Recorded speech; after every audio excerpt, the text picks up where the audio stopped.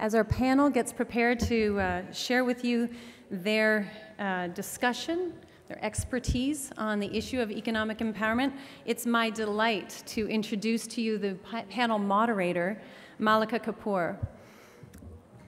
Mallika Kapur is CNN's Mumbai-based international correspondent. She is a woman of great bravery and courage in her reporting on issues associated with sexual violence of all kinds. You will note and remember her face from CNN's extraordinary coverage of the brutal gang rape in New Delhi in December 2012, and the widespread reporting that was led by Mallika in the aftermath of that as well. You will notice that she has had extensive reporting on the Freedom Project, CNN's Freedom Project, their initiative to uncover the issues of sex trafficking and human bonded labor, and continues to for a number of years. In fact, Mallika was one of the first people that I spoke to when we were starting to think about the idea of creating an organization called Emancipation, and was an advisor to me at that time. Mallika's documentary film, Trapped by Tradition, is a must-see for anyone who is interested in the issue of sexual violence against women and children in this country. You must find it. It has been awarded several awards internationally and domestically. She is very quiet about her many accomplishments. I'll let you read some more, but one of them that I must recognize as a friend with a little bit of insight, I may. Mallika's extraordinary commitment extends to putting herself in harm's way to bring to the forefront the issues that we're starting to discuss as a society. It's because of people like Mallika leading this charge, shedding a light on a problem that most of us would rather never know about. It's because of this brave work that she does. She puts herself and her family in harm's way in order to do this. And it is with my great respect, appreciation, and admiration for Mallika that I have her moderating this very important and distinguished panel. We thank you all for being here. I'm going to turn the table to Mallika to introduce the rest of her panelists. Thank you. Thank you, Laura. Thanks so much. It's a very kind introduction. You know, when people find out I work for CNN, I get lots of various reactions. But one of them I do get often is, wow, you're really lucky. And then I think about it, and you know what? I think I am fortunate because my job allows me to go to places and to meet people a lot of people wouldn't normally get the chance to do. But then I have to remind myself that these are also a lot of the places are places where most people wouldn't even want to go to. But because of the nature of my job, you know, I have camped outside brothels in red light districts, both in Mumbai and in New Delhi, waiting for a rescue of minor girls. I have traveled to villages and seen extreme levels of brutality amongst bonded laborers. I have covered the rape cases, both in Mumbai and in Delhi, quite extensively. And almost always, when I take a step back and I look at the root cause of all these evils in our society, it is almost always poverty. Why else would you find in this village near Bharatpur in Rajasthan, you know, the tradition, they say it's been happening for generations, so it's okay, that families traffic their daughters. It's because you can't feed them at home. You don't have a situation where you can fill their stomachs, so it's poverty which drives it. If you look at the case of bonded labor, you know, when all you own is 2 bags of rice, and you're giving that to your family with salt and onions for months, you don't have a rupee to your name. What are you going to do when a middleman comes and gives you 15,000 rupees in cash and says, this is yours, now you come halfway across India and work for me? You're going to get up and go. What happens when you're in an abusive marriage and your husband beats and abuses you every night, forces you to have unnatural sex to an extent you have to have surgery so that you can walk again? You have no choice. You don't have money to even get on a bus. You don't have any options. You don't have a job. You don't have land. You don't have a skill set. You have no choice. So we're here today to discuss how we can help the young women of India achieve that level where they have that choice. And we're here to discuss whether economic empowerment, whether having a job is enough. And I want to get right to the panel, and I'm going to introduce them right away. On my right, we have Aparna Mathur, and she is a resident scholar at the American Enterprise Institute. She's come all the way from DC to be with us today. And we have Anisa Draboo, Landesa's National Communication and Advocacy Manager. We have Mirai Chatterjee, and I know Mirai is somebody most of you know. You all know the phenomenal work SEWA has done.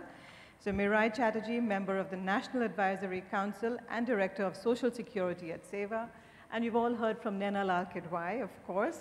And she's somebody I think it's a bit of a cliche, but she really does need no introduction. So thank you all for being here today. And I want to begin right away with you, Aparna. You know, most of us would think it's simple. Economic empowerment is the key. You get a job, you earn more, and more money in your hand would equal to a reduction in violence. But I'm not sure the answer is as black and white as that. So can you walk us through some of your findings? Sure. Thank you, Mallika, and thank you for inviting me to this panel. Let me briefly explain what the research that we've been doing, which focuses on domestic violence issues and how women can escape domestic violence. And the problem with working with Indian data, and I work in DC, and I'm an economist, and I'm used to working with large scale sort of household data sets. And the issue has been that we don't have enough data out there to address this issue properly. So there are two extensive data sets that we ended up working with. One is the National Family and Health Survey, which is funded by the ministry and as an initiative of the Ministry of Health here. And the other is the India Human Development Survey, which is a joint collaboration between the University of Maryland and NCAER. And both of, those are the two data sets that we can look to sort of systematically study how, what's the rate at which women get abused in domestic situations. And the interesting finding is that when in the IHDS database, which is the Maryland initiative, they don't ask the women directly about whether they've been abused, because they know that the response rate is likely to be very low. So they ask, are wife beatings common in your community? Is it common for a wife to be beaten if she's not cooking food properly, if she's neglecting the children, if if the parents have not given enough money and jewelry? And the striking finding, and this is data for 2005-2006, is that nearly 85% of the married women in the sample report that wife beating is common in their community for any of these reasons. When we looked at the National Family Health Survey, which again asked questions about domestic violence for married women, 36%, and they asked them directly, have you ever been abused, slapped, pushed, kicked by your husband? 36% of them said, yes, we have been physically abused. About 10% of that is sexual violence. And the problem is 75% of the cases go unreported. So when we look at data, Naina cited data from the National Crime Records Bureau, we know that there is tremendous underreporting.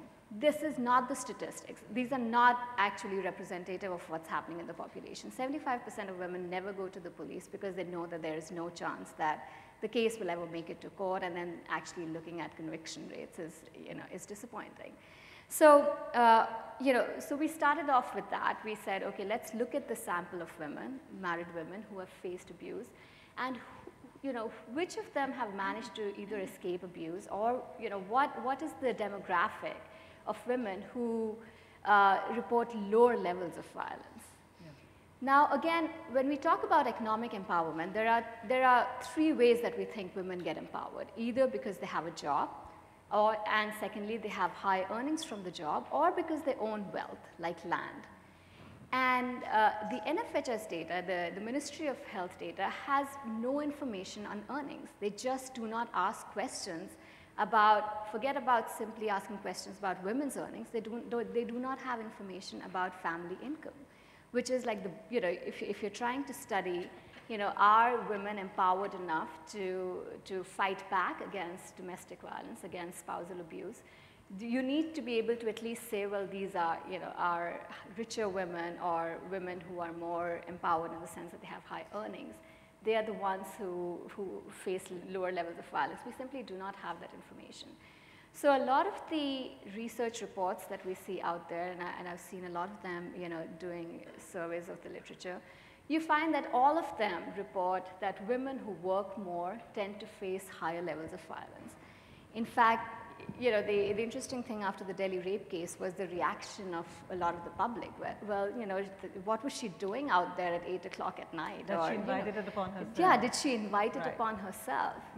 So if women are working more, if they're dating, if they're in malls and movie theaters, isn't that just sort of inviting rape? Isn't that inviting abuse? And so the problem with working with the NFHS is that it feeds into that thinking, because what it shows is that if you work more, you do tend to face higher levels of violence. In fact, when we worked with the NFHS data, we find exactly the same thing.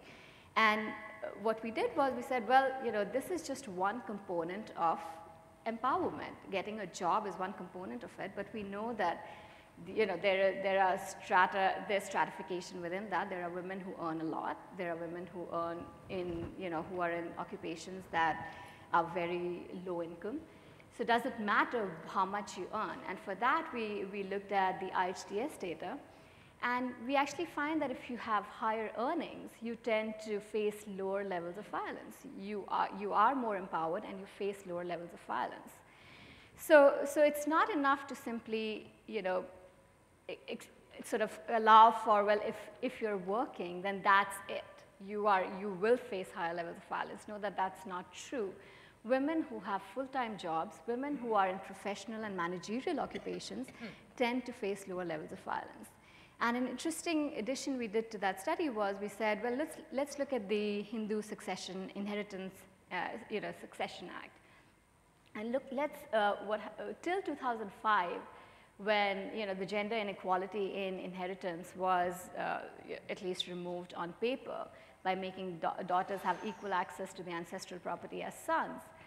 Before that, it was a very inequitable distribution in the sense that women and daughters did not have the same rights to the ancestral property as the sons. But what some states in the south did, and there were primarily 5 states that did that, Kerala, Karnataka, Andhra Pradesh, Tamil Nadu, and Maharashtra, they made that change in the 1980s and 1990s, where they gave equal importance to the daughters and the sons in the inheritance law. And these laws were applicable to women who got married after the change happened. So we were able to exploit this sort of natural experiment that happened in India to study whether these women who were affected by the law actually had lower rates of violence. And we do find that even in the NFHS data, if you can control for that, if you can isolate these women, you find that there are lower rates of violence reported by these women. So I think inheritance legislation has done some good in making women, more cognizant of their rights, of making them giving them more bargaining status within the family, and getting them out there. So the traditional thinking has always been, well, if women are earning more, and it might lead the husbands to retaliate through more abuse. But what we find is that, that might happen, but in a lot of cases, it actually does help women get more empowered and get more bargaining status within the household. So it's more about earnings than it is about simply having a job. Than simply having a job. I mean, if you look at, women who sort of are ambitious and who aim for a career, who aim for professional positions, you don't find the same level of violence and incidence of violence in those cases. And as you say, having a job is one component, but another huge component, I think especially in India, is owning property, isn't that? And property then, does owning property act as some sort of protection against violence? Is that what you found in your work? Well, I'll take this opportunity to explain a bit about what Landesa does, and we work on basically securing land rights for the poor, and this we do by way of doing a lot of research on ground, which basically guides our advocacy work that we do with the government and kind of bringing together all the civil society organizations. And one of the things that we found in our research is that Definitely owning property is something that, allows women to have more bargaining power, increases their decision-making ability, power, and they can, really invest in the future of their children. For example, one of the things that Landesa kind of does and advocates for is having kind of, homestead plots, and these are 10 decibels of land where you can have a small house, and you can, basically have some land where you have grow vegetables as a vegetable garden, and you can have your livestock rearing and all that. But that is allowing women, and especially, when you have something like that, it's important that the title of that land is in the name of the women. At least they're sharing it with their husband, if not alone. So that is very, very kind of, close, and that's what we're working on.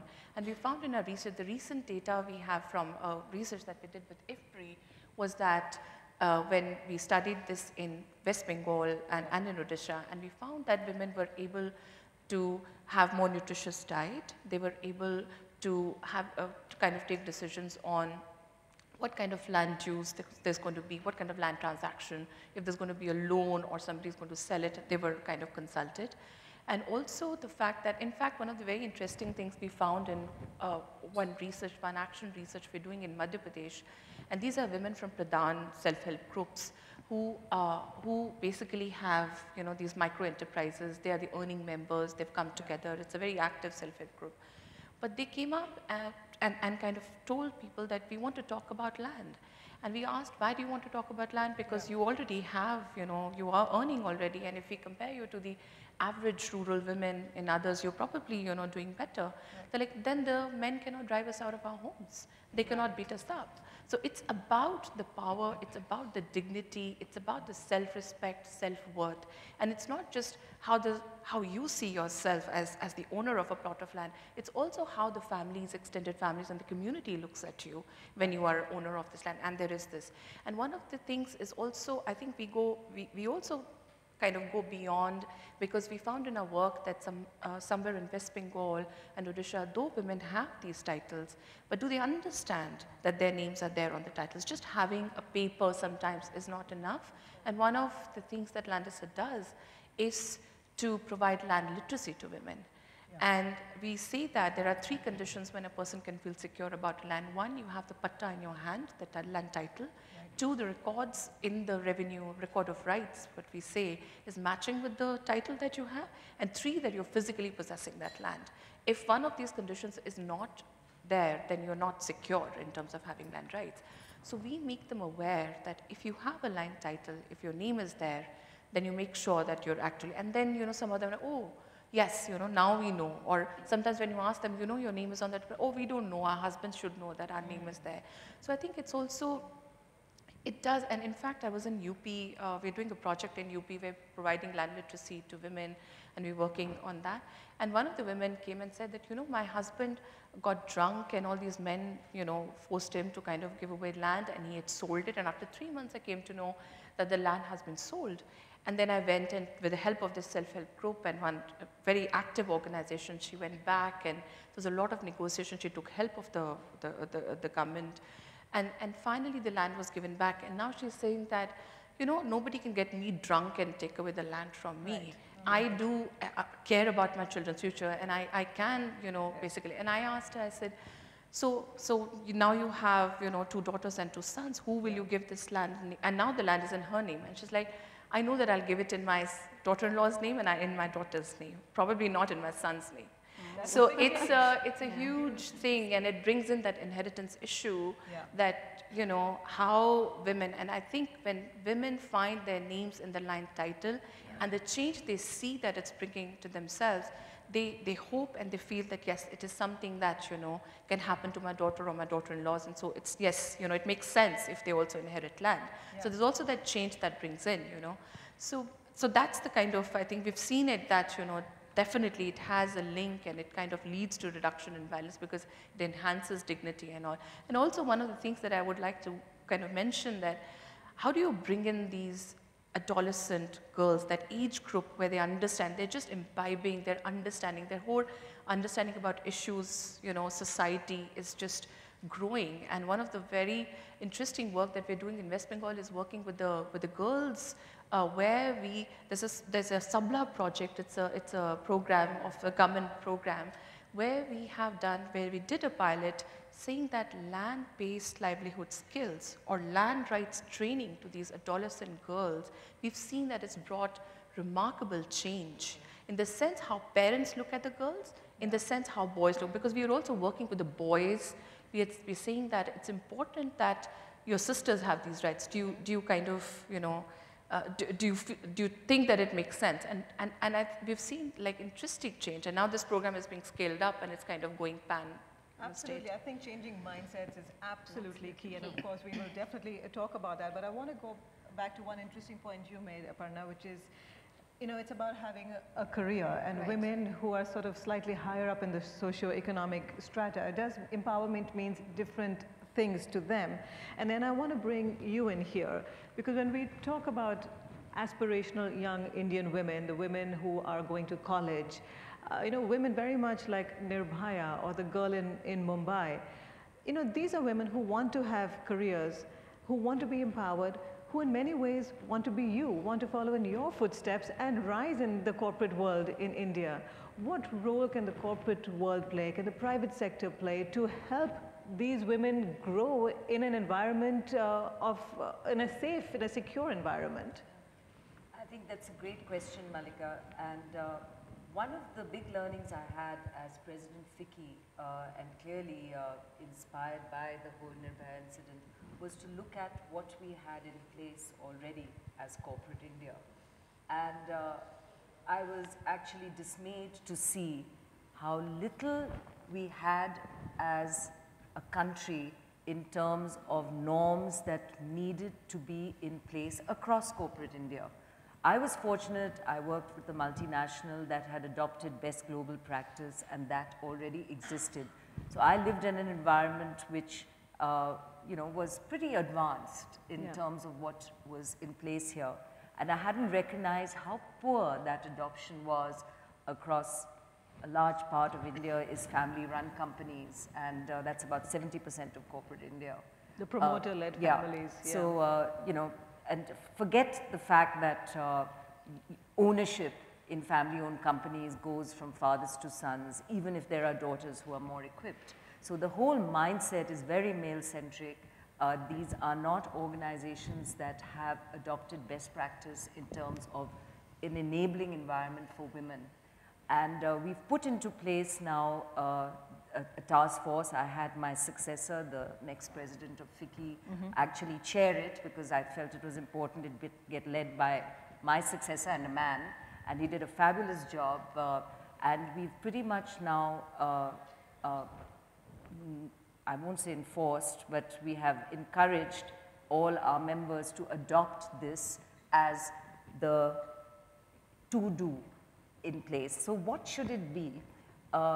And I would just call it, you know, critical hygiene factors, so that it's not just remains as a tick box exercise, that it gets adopted with beyond that.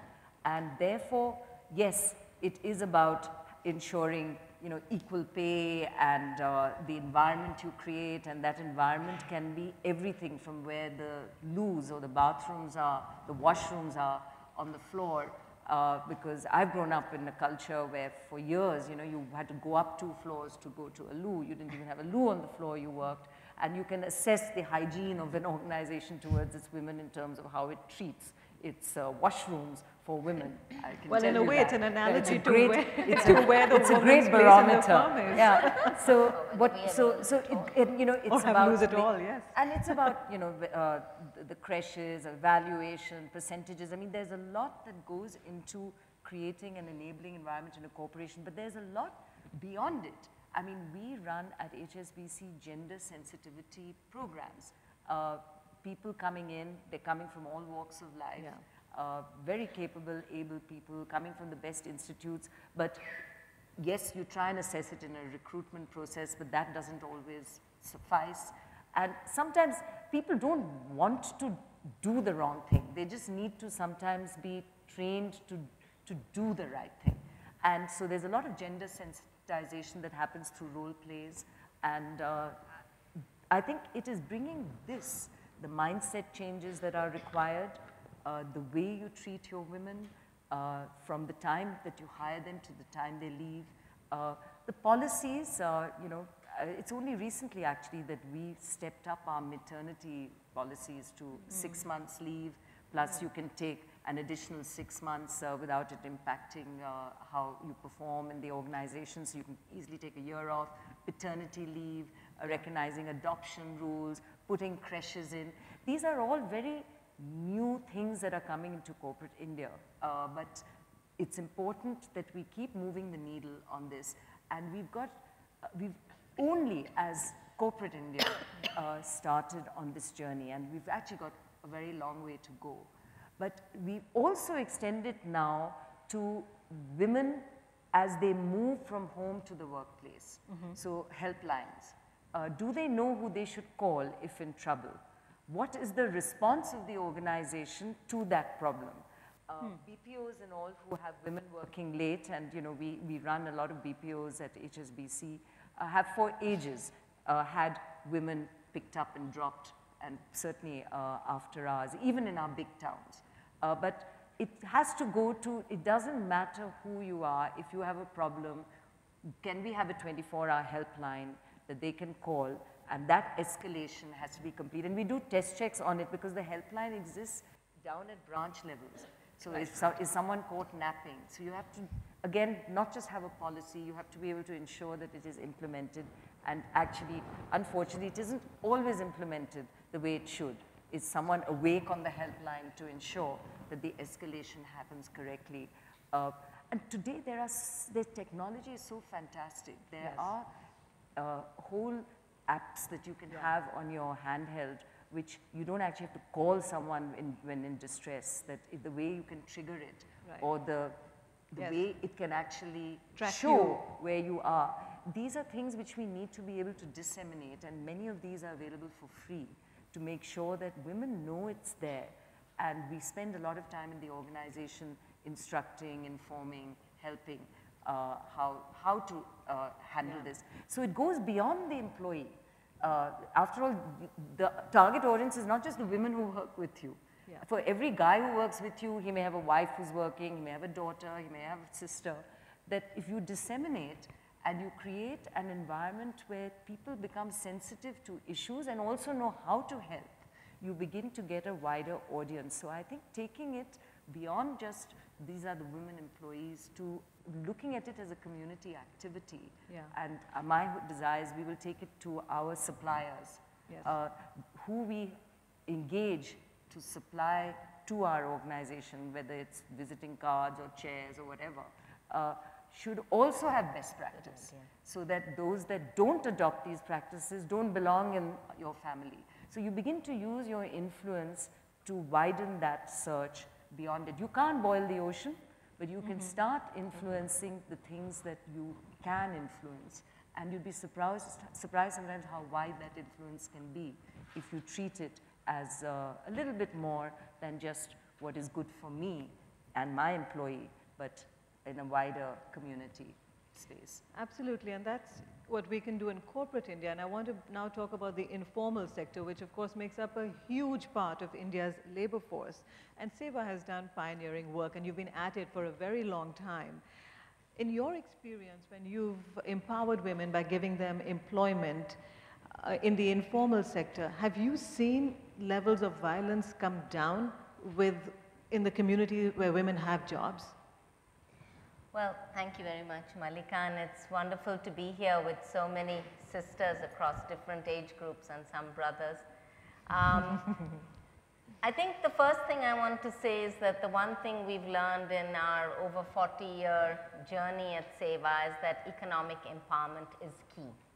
It's a first and very important step, and as you yourself noted, the abiding reality in this country for the mass of women is poverty.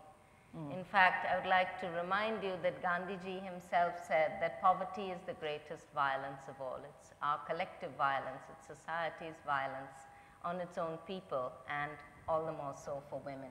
So yes, economic empowerment is key. Economic empowerment, I just want to unpack it for a minute before I come to your question, is not just putting money in the hands of women. Of course, that's very important and it's transformational. So work security, employment, income security, regular work and income all around the year, very important for poor working women.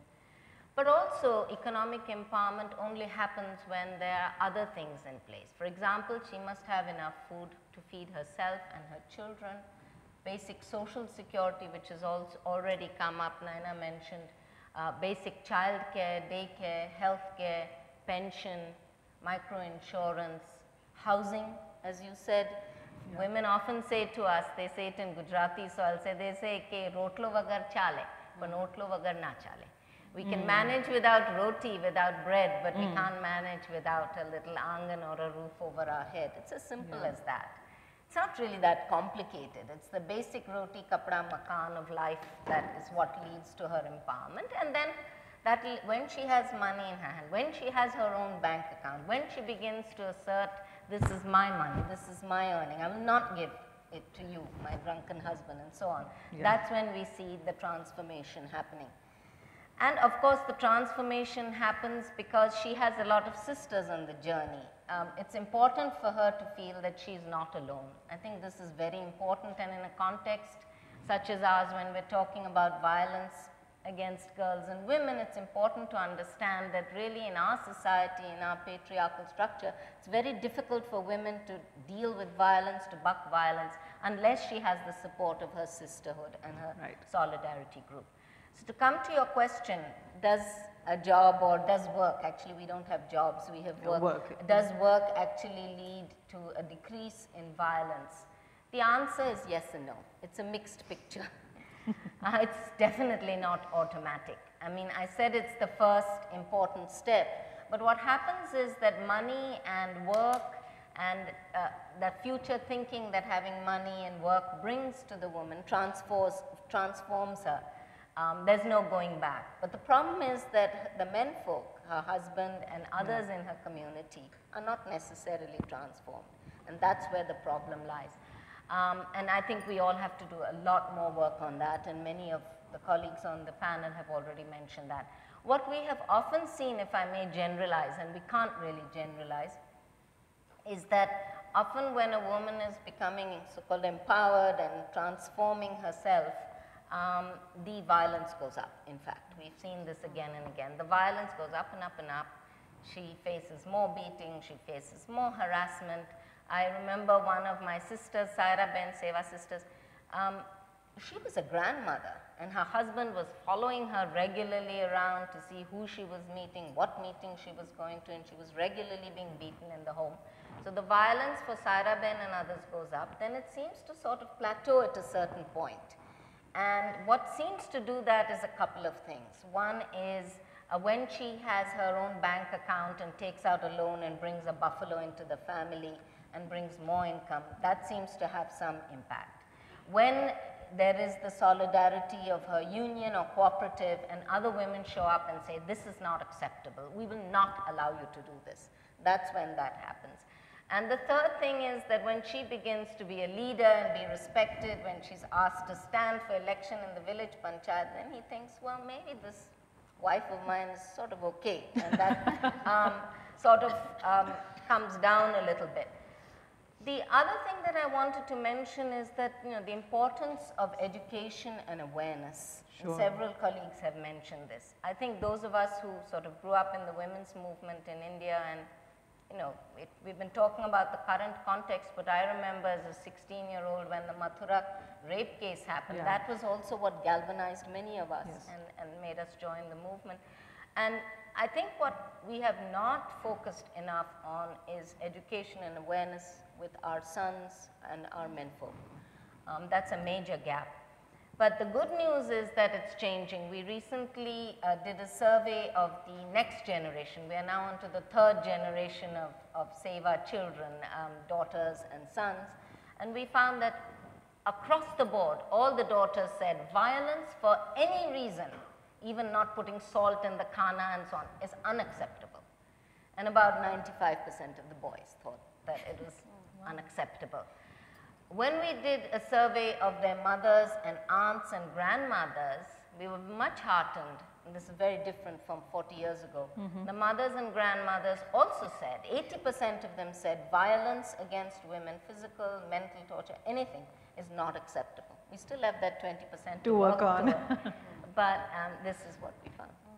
Very interesting, and I think talking about mindsets is key. And I know today on the panel we wanted to focus less on what the problems are, because we do know them, and we wanted to talk much more about what the solutions can be.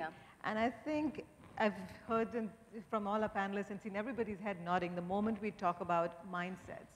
And mindsets has to begin at a very early age, gender sensitization. And I have to say, I'm a bit embarrassed to say that it doesn't happen even in the schools we think it should happen in. I have little kids who go to a very prestigious school in Mumbai, and when I travel and I can't make it to a meeting, and I say, don't worry, my husband will be there, they're like, but what is he going to do?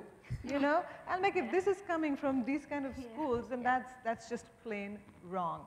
And I know in your research, you've looked a lot at parents' attitudes towards sons and daughters. So can you tell us a little bit about your research and what you found about those attitudes? Absolutely, Mallika. It's, you know, the essential problem again goes down to poverty, as you said. So when parents have limited resources, and the thing, and this is my interpretation, they think that the return on investment into a girl's education or a girl's health status or nutrition is not going to be that high, but if we invest in the boys, then, you know, we do get a high return.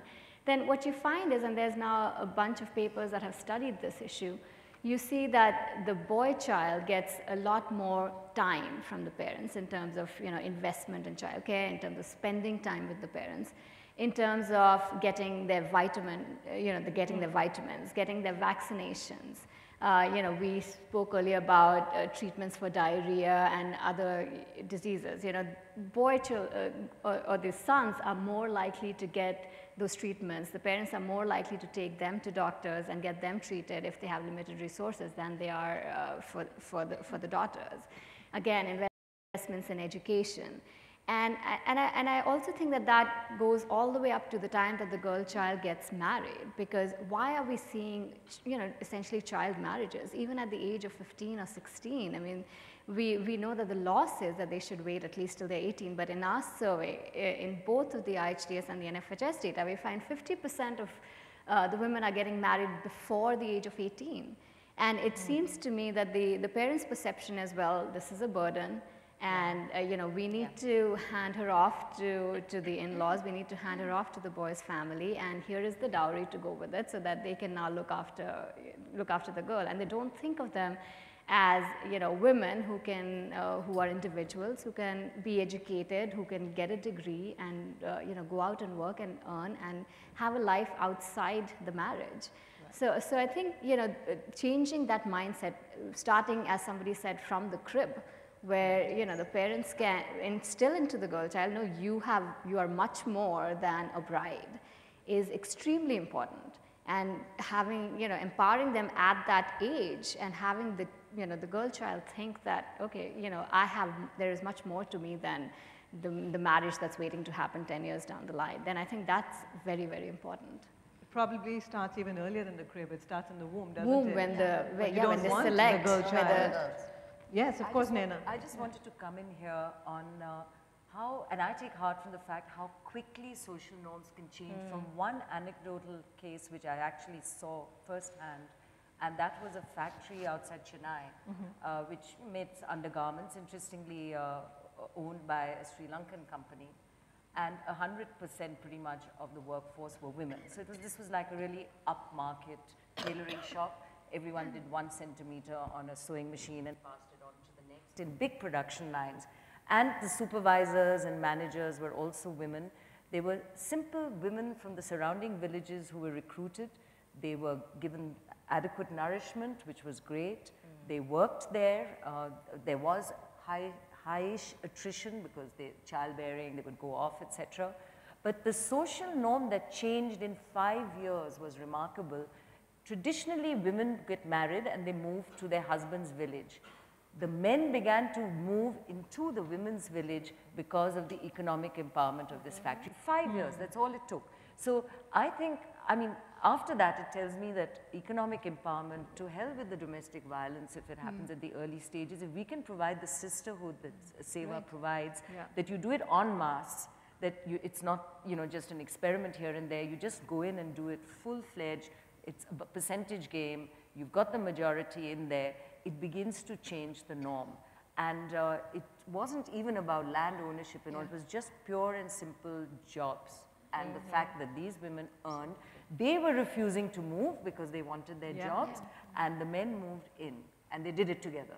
So you're transforming a community, society, a village. I mean, imagine, you know, what a big norm that changes, where traditionally women move to the house of their husbands, There was another, actually, if I could just add, there was another interesting field experiment that I was reading about yesterday where they essentially took women from certain villages, girls from certain villages, and they got them employed at, you know, the local BPO centers. And you could see that in the space of a few years, you know, the parents basically got interested in getting their girls educated because they realized, well, you know, now they can go out and get a job and be high earners. So if you can, you know, if they can start thinking of that there is a return to investing in the girls' education, and I think that's a great step forward. And you know, experiments like that show that, you know, parents are willing to make that investment if they can see a return. So there is a change in mindset. There is a change in mindset that can happen pretty soon, apparently. And you know, just this year, we've seen that the statistics have shown, this is at the IIMs, but that the women graduating from these institutes had multiples of jobs vis-a-vis the guys, and the under 20% that are women were in fact there because many of the corporations that went there wanted 50% of what they hired to be women. So if companies are going there wanting to hire the women are going to get the cream jobs, and you are going to find this change happen. So we can all influence this change very quickly. So we've talked about, you know, transforming mindsets in the village. You've been in a unique position at SEWA where you've actually been able to lobby for policy change. And yes, we are seeing some changes at the legal level with the new anti-rape laws, but it took a case like Nirbhaya to do that. What do you think does it take, or has it taken in the past, to actually get policy changes? Well, I think the first and important thing we have to share is the power of collective action, for which SEWA is quite known, for organizing, which means when women across class, caste, community come together on a common platform to address their own issues. I think the biggest lesson, if I may say it that way, that we have to share is that even poor, illiterate women can transform their families, their communities, their urban and village communities through the power of collective action, through collective strength, and as some of you have mentioned, because it enhances their bargaining power. The other thing is that when women come together, we see that a lot of creative alternatives come up. I think the reason perhaps, or one reason why we have been, we've had some success in policy work is first of all the mass movement, the collective action, organizing and building a mass base. And second is because through this process, a lot of creative energies and insights have been released. Constructive alternatives have been developed, what works, what doesn't work. Policymakers always want to know what works, what doesn't work, and how much does it cost. And if you can provide them with some of these answers, then it's quite powerful. And I think the fourth thing is the leadership of the poor women themselves. I remember when 4 finance ministers, that time the current Prime Minister Manmohan Singh was the finance minister of India, and 3 other finance ministers were sitting in a forum, and Chanda Ben, who was one of the founders of SEWA Bank and an old clothes vendor, stood up and explained what money meant to her, how important financial inclusion was, how essential it was to have access to credit, but not only access to credit, to have access to a safe haven for her savings, to also have access to pension, insurance, the whole sort of financial services bundle, if you will. That changed the thinking more than any other trips and meetings we had with the RBI governor and the bankers. On that note, I want to quickly tell you one very quick story, and this was a story I did on rural banking a few months ago, and I went to a village in Maharashtra, and I was encouraged to see, Naina, that most of the people standing in line to open bank accounts were women. And after we filmed there a few hours, one of them came up to me and said, you know, can I tell you a secret? And I was like, sure. And she whispers in my ear, she says, you know, I've opened my bank account, but I can't talk to you on camera because I haven't even told my husband I've done this. And I thought that was marvelous and a good, you know. And look, I have many more questions because I ask questions for a living, but it's your turn to ask questions. So I think Laura's going to, we all have pen and paper, and she's going to tell you how the process works, but we are going to continue this conversation, but with answers to your questions. I feel so wrong to actually interrupt this conversation. I know that during the panel planning, this team came together several times to talk, and we decided maybe 4 or 5 hours would be appropriate for the amount of conversation and insights and whatnot.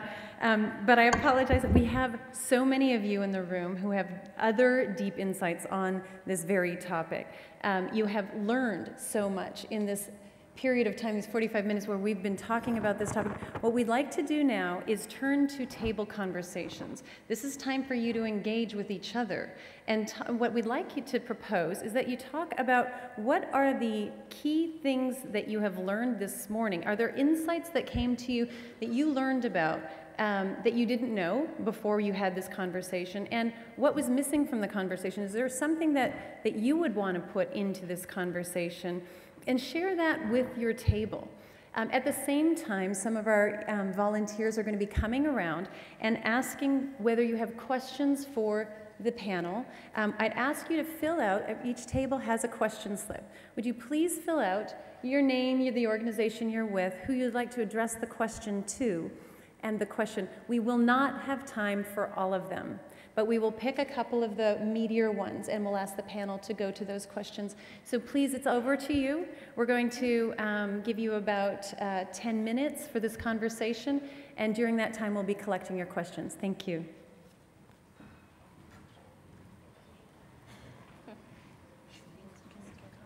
Laura, do you think we should join the tables, each of us, or have our own conversation?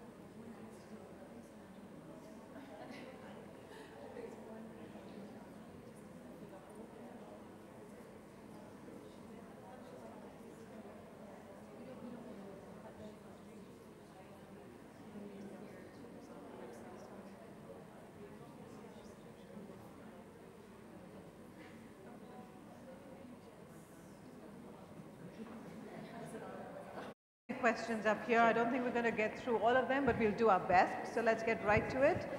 This one says, I am a young Indian woman. I look at all of you who I aspire to be, as so many of us do. What's the one piece of personal advice you have for me to achieve economic empowerment? Anisa, do you want to take that? Yeah, I think one of the things that we've been talking about is that, yes, there are laws and there are this, things that can help women, but I think it's important that women are aware about what is it that, the law is what kind of privileges or what kind of things are there that can help women to kind of achieve that. For example, we have this inheritance law where, you can inherit property, parental property, and there was an amendment made in 2005, and it goes beyond just the dwelling unit and says that in agricultural land also you have a share. But how many women know it? And it goes across the board, and I want to kind of say that it's not just about rural women, it's also about urban women. It takes them also, in that. But how many urban women, whether you're educated or not educated, go up and kind of claim that, this is the share that I want? Because, we're scared that probably, it'll sever the family ties or whatever. So it's also about educating themselves and taking those steps, I think, to kind of achieve that rather than kind of saying knowing that. Your rights, yeah, right? knowing your rights, yeah. There's another question, that two of them for Aparna, which touch upon the same point, that the focus of the panel seems to be on rural and lower socioeconomic groups. However, violence is present in higher socioeconomic groups as well. And as we go up the social ladder, however, violence exists, but it's masked. It takes on different forms. Do you want to take that, Aparna? I can see that for you. Yeah, thank you so much for the question. I want to clarify that, we might have been talking a lot more about poverty and limited resources for girl children, but the issue is actually something that crosses socioeconomic boundaries. When we tabulated the data by income groups, we find that the prevalence of reportings of beatings is equally common and widespread in the higher socioeconomic groups as it is for the lower socioeconomic groups. So this is definitely not something that is restricted to either rural India or to lower socioeconomic groups. This is something that transcends incomes, it transcends geographic boundaries and so on. But I think what is important to highlight is that if you are at higher income groups, you are more able, so let's say, if you did benefit from the inheritance law changes and you do have property, there is evidence out there that suggests that you're more likely to move out of abusive marriages. There is evidence out there that suggests that you're more likely to marry at a later age and choose your spouse who is not going to be abusive towards you. So there is definitely something to be said for economic empowerment, for moving up the income ladder. But you're absolutely right that currently the violence data suggests that this problem is more widespread than, it's not restricted to lower income individuals. Naina, I know you have a couple of questions. One of them was interesting about corporate hiring with some statistics over there if you want to take that. So this question from Preeti Chauhan is to show that really corporate urban employment for women has gone down, which is so, from 92-93 to from 15.5% to 13.8%. And this trend was reported in the papers, and it is disturbing, and I do find it hard to accept. The fact is it's there, and so what are we doing about hiring more women? And I fear that, so at one level I talked about how the IIMs this year had many organizations that were there saying we want to hire 50-50, even though the population of women was 20% on offer. So that's a positive, and these were the biggest and best companies. But at another level, I fear that some of the rules and laws as we're bringing them, and this consciousness about women and sexual harassment at the workplace is also being seen as a burden by companies. And the backlash is something we must recognize. I mean, I don't subscribe to it, but it's something we must recognize. So like with everything, we should make sure that we go ahead with a sense of balance. And it sort of ties into a second question which I had from Palak Bhatia, is sexual security at workplace relevant for male employees too? And how can organizations ensure that?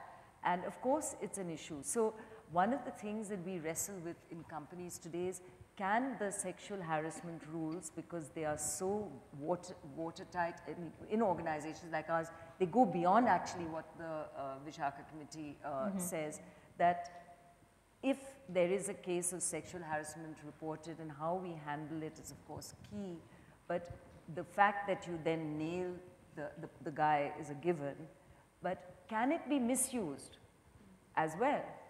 And how does a male employee in the organization work with his female staff is something which the norms of course have to be abided by, but does a woman who is on her way out because she's a non-performer use this to stay in the organization? And how do we deal with that? And it's not going to be an easy journey as we move forward on this. And like with anything, there has to be a sense of fairness, of justice, of balance, so we don't swing from one end to the other. Because if we swing too far on protection of women, the backlash will be fewer jobs for women. And we have to be mindful of that. Should I take the other questions quickly? Yeah. Should we let Mirai? Yeah, then we. I know we're really tight on time. So. Yeah. Well, there are a couple of questions here, but I can give quick answers. One question is, why are women considered as lesser beings in society? They do not even have control over their bodies. And what can be done to change the mindsets in society? So I think probably many in the audience would be able to very ably answer this. We do live in a deeply patriarchal and patrilineal society, and it's been so for millennia. These are not easy things. And then as we heard this morning also, we have laws that perpetuate gender discrimination. That's being slowly overturned now. But it's a very complex issue. It's to do with our society. It's to do with the way all of us, even women and girls, are socialized. It's to do with our education. It's to do with work. Absolutely. Our work continues to be invisible, undercounted, uncounted. We don't get equal pay for equal work, even in the government programs like Manrega and so on. And what can we do about it? I think we all know the analysis of why women in our society face gender discrimination, but what can we do about it? I think that's what we've been trying to speak to this morning. And I think several of us have said that we have to start very early, literally in the crib. From our daycare centers, from our schools, from our homes, sort of practicing equality, if you will. We have to be, as parents, the role models. I also mentioned the importance of education and awareness, not only for girls and women, but for boys and menfolk as well. And how that slowly does show results, because there is enough evidence to now show that even in a deeply patriarchal society like India, the outside influences, what people see on the net, information technology, it all plays its role, the media. I sort of stressed a lot on the importance of pressure groups of women themselves coming together and organizing, whether it's a freedom movement, liberation movement, or women's movement. Change has happened when people have come together on a common platform and pushed for change. Change doesn't just come out of the clear blue sky.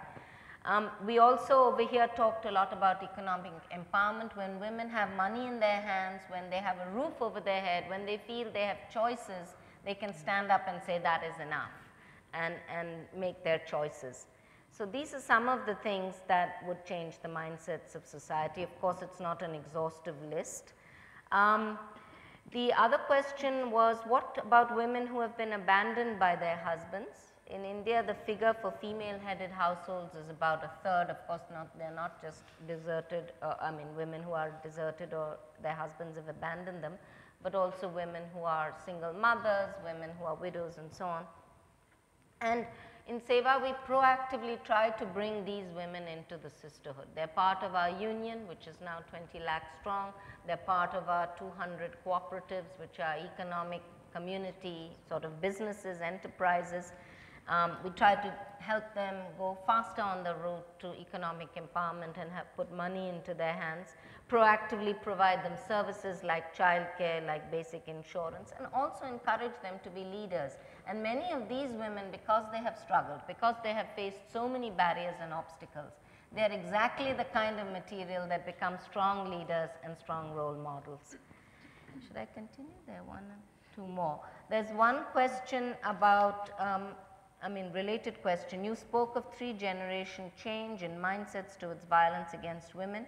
Any learning on how the elders changed their mindsets and what motivated them to change? I think again, without sounding simplistic, it was the sisterhood. It was the exposure of coming out of their four walls. That's what they say again and again. They say earlier, before SEWA, before our own organization, we were like frogs in a well. Then we saw the outside world. We began to see that women have choices too, that we can also be equal, that there's no need to be beaten. And then of course we've talked a lot about economic empowerment, the power of that. And I think also something that we at SEWA have not done enough, it's sustained education and capacity building. We need to do much more. Education so that women understand, and awareness that women understand that it's not normal to be beaten. If you see everyone around you being beaten and subjected to all kinds of harassment, you think that's the norm. Well, we have to work hard so that we undo our cobwebs and we understand that that's not the norm. It's not normal, and that needs concerted and sustained education. So I think I'll stop there. I think unfortunately we're out of time, but everyone does have your questions, and there are some incredible questions over here, and I think our panelists will be around a little bit longer, so I'm sure you can grab them when you're having tea. Mallika, I have to take the privilege of chairing just to answer one question. Of course. It's come from someone at Sri Ram School, Simran. And it's disturbing. The biological privilege of being able to bear children and be insurers of the continuity of the human race has in fact become the burden curse of girls over boys. How should we encounter this mindset? Simran, you've got to understand that it is not a curse. The problem today is mindsets, and believe me, there are more and more boys and men that are sharing in this continuity of the human race. So when you go out into the world, marry well, pick the guy who is going to let you work and be part of the parenting process, as indeed he needs to be. And it is a shared burden, and I would say it's a shared joy. As a proud mother, I have had the benefit of that. Equally, organizations today give you a lot more flexibility. The ability to even take off beyond the year I mentioned of maternity leave and what you can take in terms of leave, but also to leave the organization, stay in touch and come back when you're ready, should you want to have made the choice for yourself to spend more time in parenting. So join the right organizations which give you this flexibility, whether it goes under the name of flexi hours or returnee policies as they are called. So not a burden, a joy, and clearly a great world out there. Well said. What inspiring words to end on. Thank you all so very much. I echo your thoughts, Mallika. This conversation is not done. It's far from done. So let's continue it. We're going to move into our breakout sessions now. Before we do so, I just want to make a reminder to you. These are sessions that are run by you, for you, because of what you delegates have said that you want to talk about, who you want to meet through this conference. So this is your opportunity to make this conference yours. Please, if your session leader is taking all the airspace, make them stop. You know, we'll give you a little bit of a nugget to talk about and to discuss, but make sure it's a discussion. Make sure that you get out of it what you need, and we're going to, and don't worry if you don't get to 2 or 3, you obviously can only just choose one. We're going to have the breakout session, or the catalyst session leaders, come back and read out to us a little bit about what was discussed and how you can get involved in that topic if you didn't happen to sit in on that session. So find each other, meet each other, use this, it's kind of curated networking. You already know that you want to know this about the same topic, so make it work. I'm just going to read out the locations for each of those catalyst sessions, and don't worry, there are people around who can help you. But if you have chosen the session on working with the men, that session is being held downstairs in Regency Room 4. And everybody needs to go out to the lobby and work their way downstairs to that session. Partnering with the government will be held downstairs in Regency Room 3. If you are in either of those 2 breakout sessions, if that's what you've chosen and selected, your tea is going to be in the room. So we're having a working tea. That'll get us back on schedule. And if you're in the session, if you've chosen, can 28 million girls say marry me later on child marriage, that session will be held in the boardroom on the 3rd floor. Okay, so you're going upstairs when you get out to the main lobby. And the session on sex trafficking will be held here in the main room. For those 2 sessions, just grab your tea and come into the room. Actually, if you're upstairs in the boardroom, you're going to have to walk holding your teacup, so good luck with that. Thank you all so much. We look forward to re-engaging with you, seeing you at lunch, which will follow the Catalyst sessions. Oh, my goodness.